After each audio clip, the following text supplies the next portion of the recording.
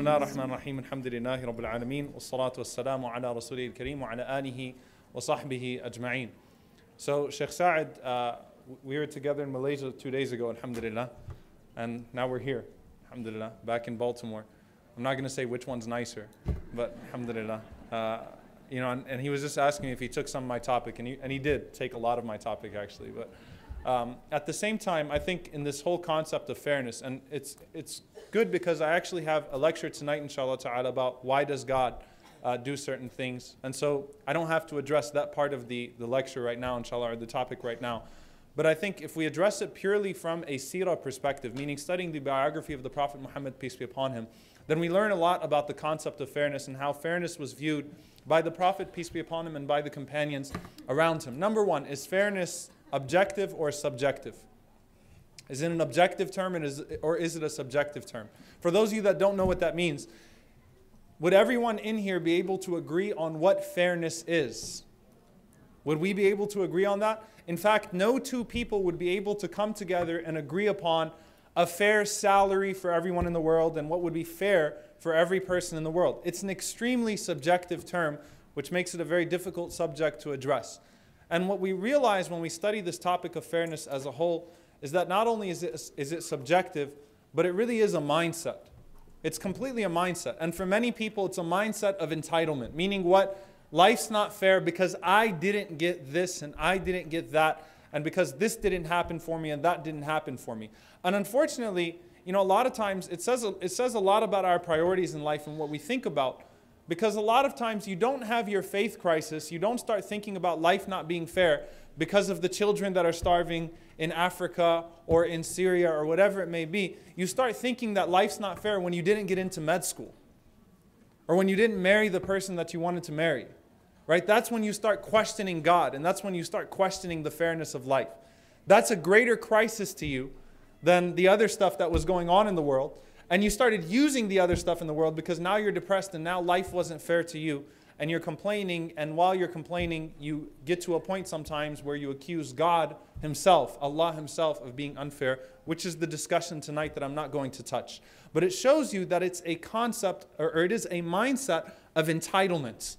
And subhanAllah, when you study it, truly from, Imam Ibn al-Qayyim rahimahullah ta'ala, he said something very powerful.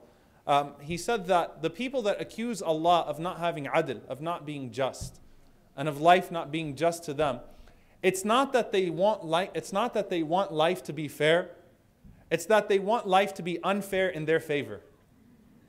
I thought that was very powerful, subhanAllah, when I read that. He said, and think about that. You don't really need text to justify that statement. You want to be rich. You're not really complaining about life being unfair when things are going well for you. Okay, when you have your house, when you have your car, when you have your career, when you have your education, when you have your money, it doesn't matter that life's unfair. You can very easily quote the ayat of the Quran about patience and those types of things and say, yeah, Allah's taking care of them and there's a greater purpose for them. Alhamdulillah, we should all say Alhamdulillah and we should all be happy. It's not a problem when it's unfair in your favor. It's a problem when you feel like you're getting the bad end of it. And again, it's so subjective that I'll share with you all a personal experience. I had someone in my office, in my masjid, 3 years ago.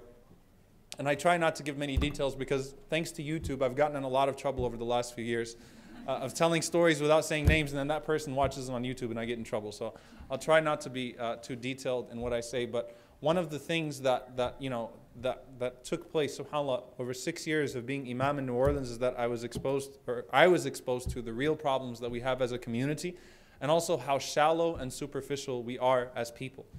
And so I had this brother in my office and he's crying. And I was wondering why I thought something tragic happened in his life and, he lost his job or something happened. But, instead what he's talking about, he's saying that, life's been tough recently. And he lives in a really nice house, mashallah, great car, very rich, very wealthy, has several kids. And he says, life's been tough recently, and, things are getting really tough.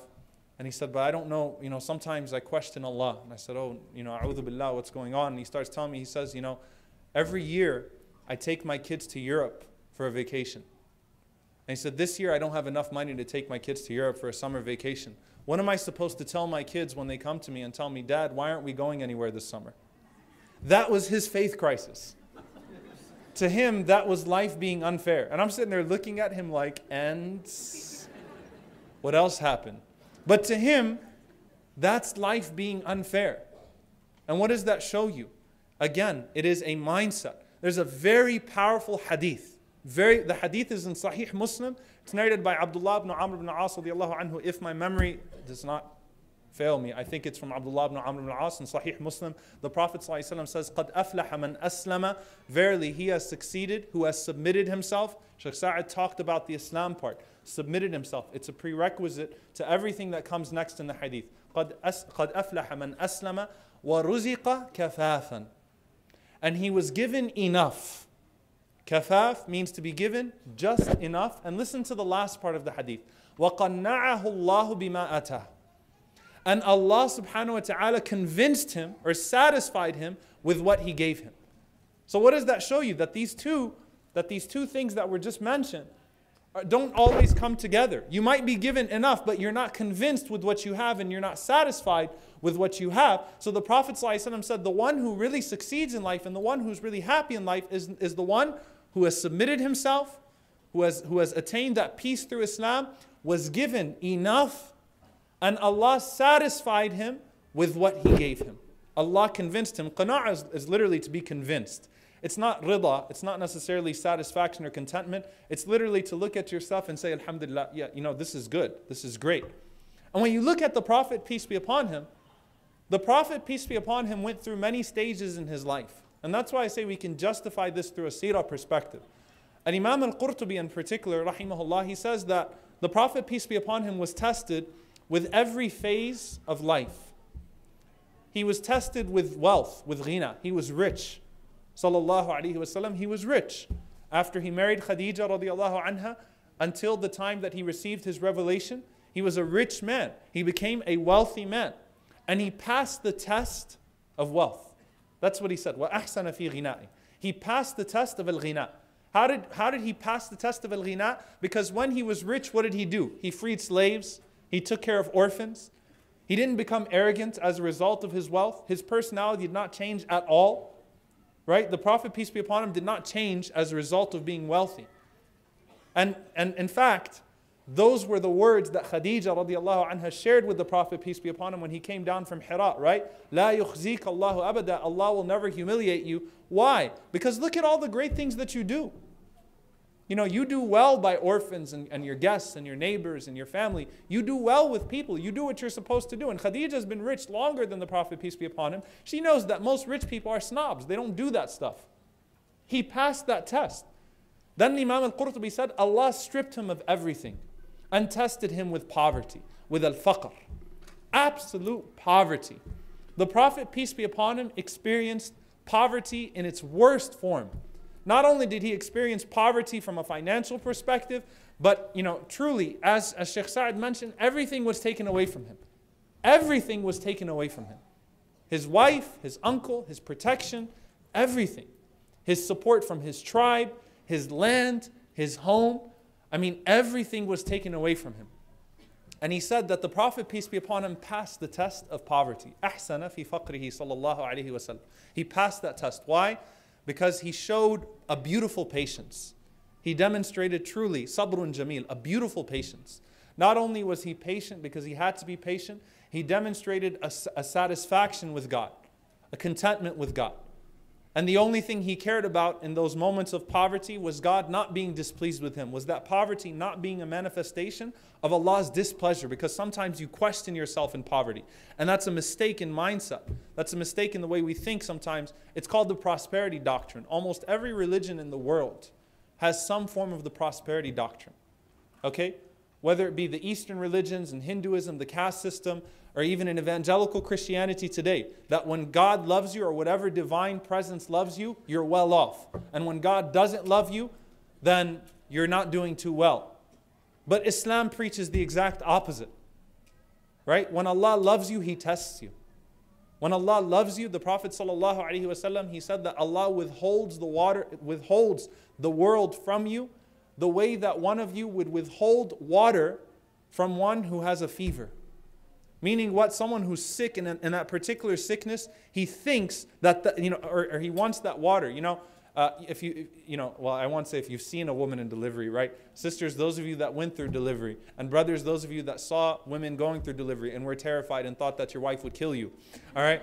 At that moment, whenever a woman really wants to drink water, and I remember being put in that situation. I don't want to go too far into detail, right? But my wife really, really wanted water, and the nurse said no.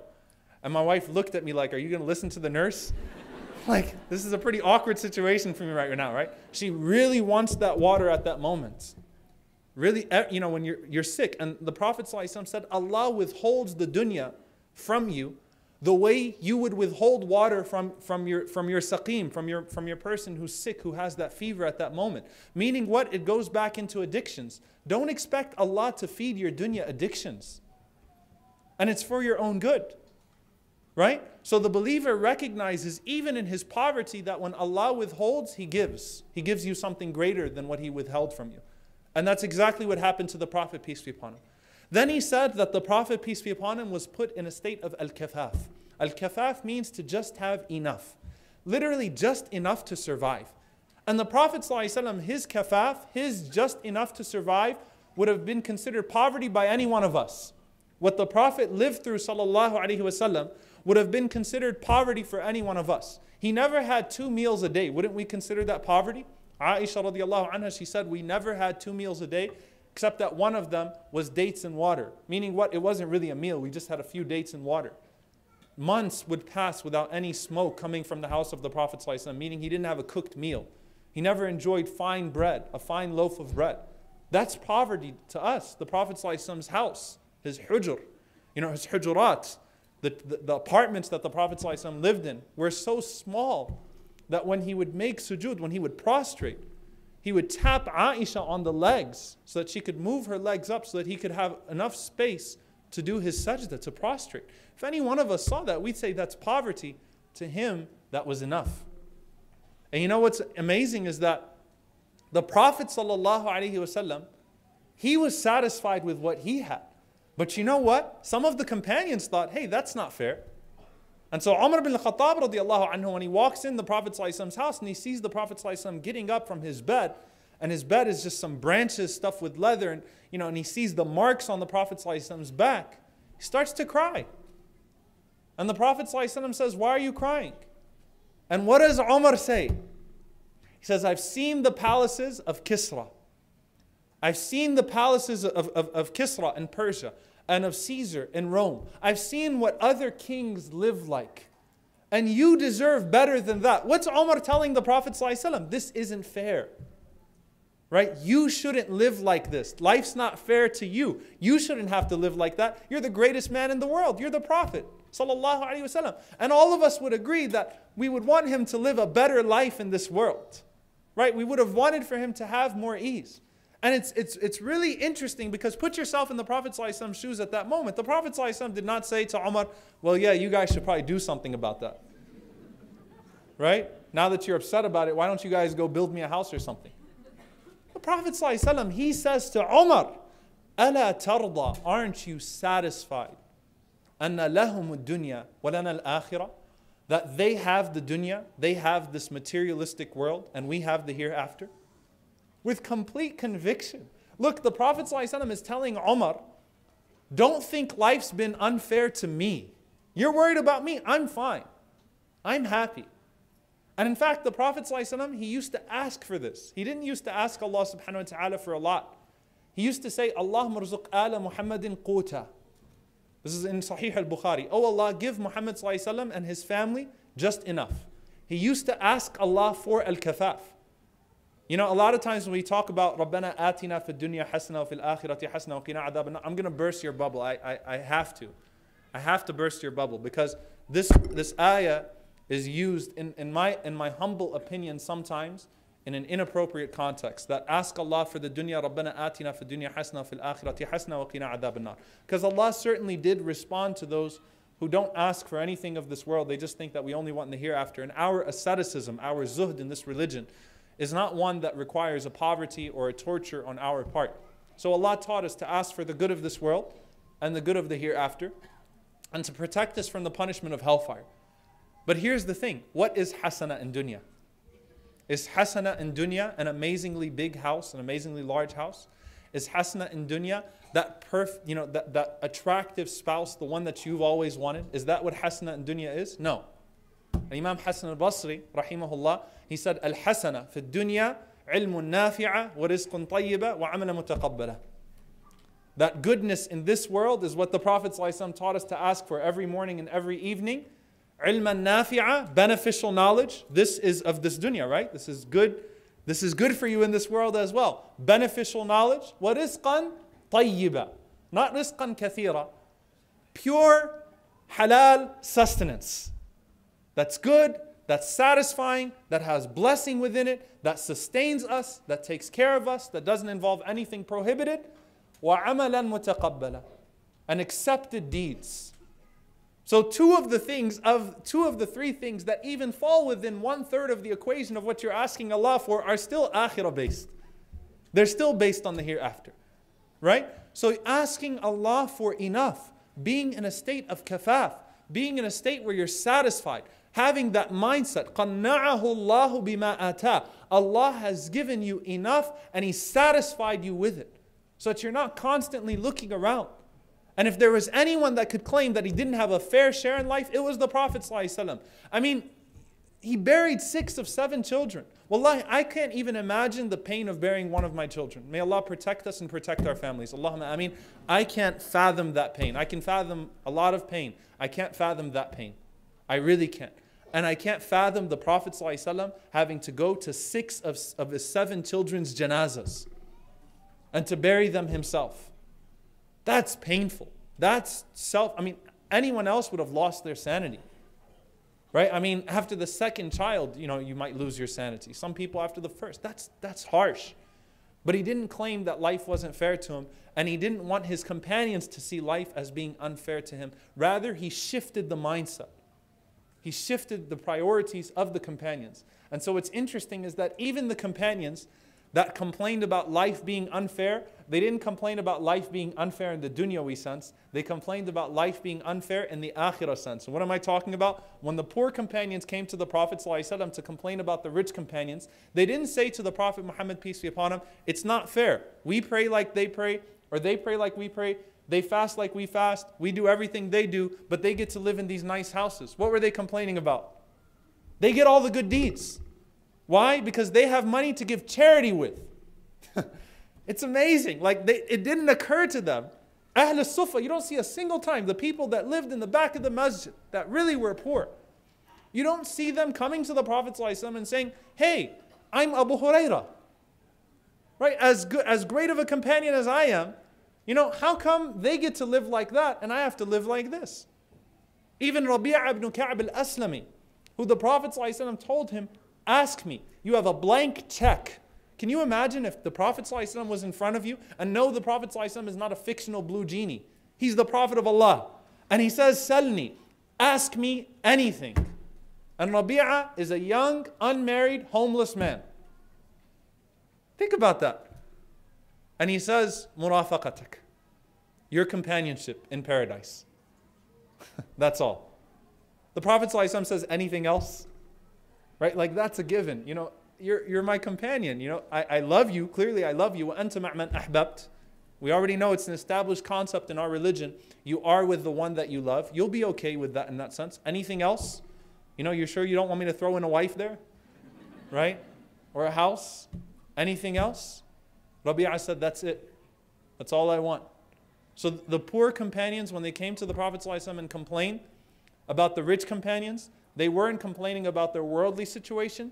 They were upset because they thought they have more money than us, which they did. And they give more because they have more to give. So then the Prophet ﷺ told them what? Let me teach you something that you can give sadaqah with as well. Say subhanallah, alhamdulillah, Allahu Akbar. The remembrances that we do after the prayer. So the poor companions got excited. They had something. Then they came back to the Prophet ﷺ and they complained again. Why? Because the rich companions found out about that. And they were doing that too now. And they still had the sadaqah. They still had the leverage of charity, of giving charity. And that's when the Prophet ﷺ said, ذَلِكَ فَضْلُ اللَّهِ يُؤْتِيهِ مَنْ يَشَاءُ. that is the bounty of Allah subhanahu wa ta'ala, and He gives it to whom He wills. Meaning what? Look, if they're that rich, and that's what they're still motivated towards, they are the exception. They are not the norm. Because you know what? The majority of the people of paradise are who? Poor people. It's a fact. The Prophet ﷺ said, no, richness, wealth is not discouraged in our religion. It's not. There were rich companions. Abu Bakr radiallahu anhu was a rich man.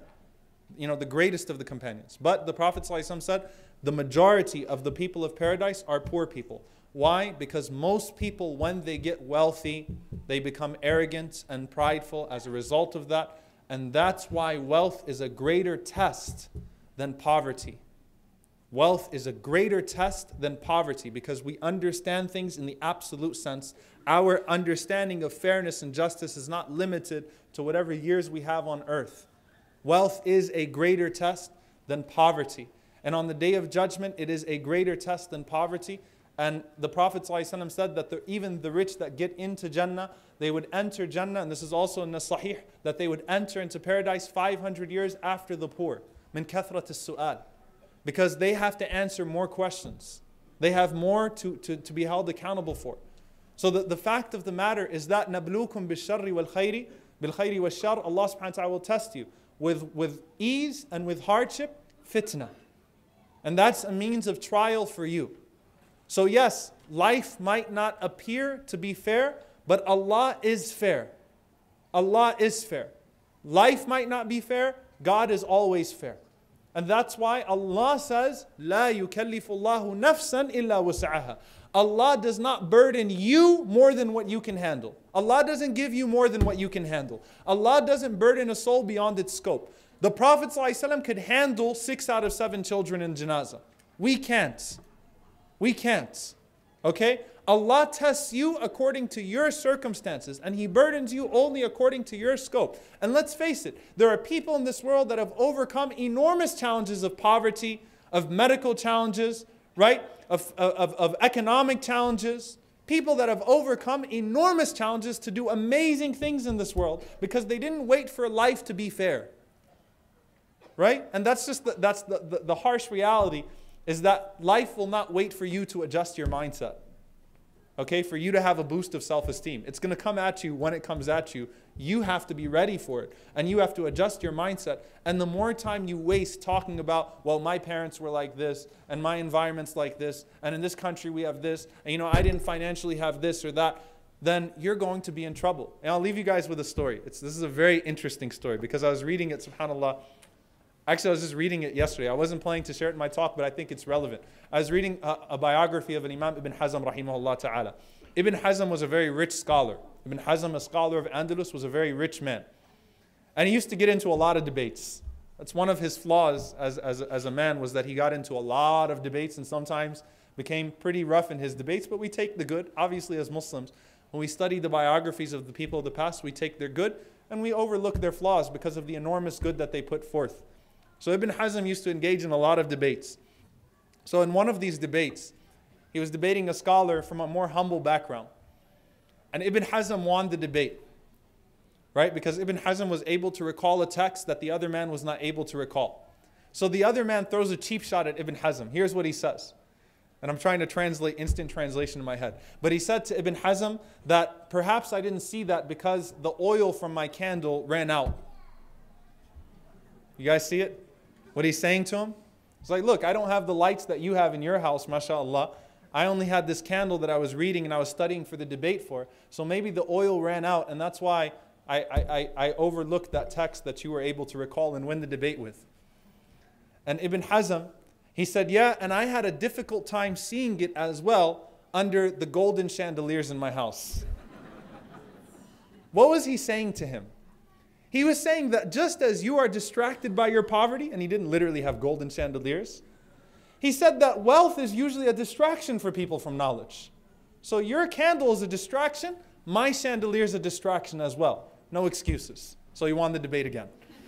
So we ask Allah subhanahu wa ta'ala to allow us to be amongst those that are satisfied with what has been given to us. And we ask Allah subhanahu wa ta'ala to make us pleased with Him, both in the legislation that He's given to us in religion and in the legislation of events that will take place in our lives. And we ask Allah subhanahu wa ta'ala to make us amongst those that are ultimately pleased with Jannah, with paradise. Allahumma ameen.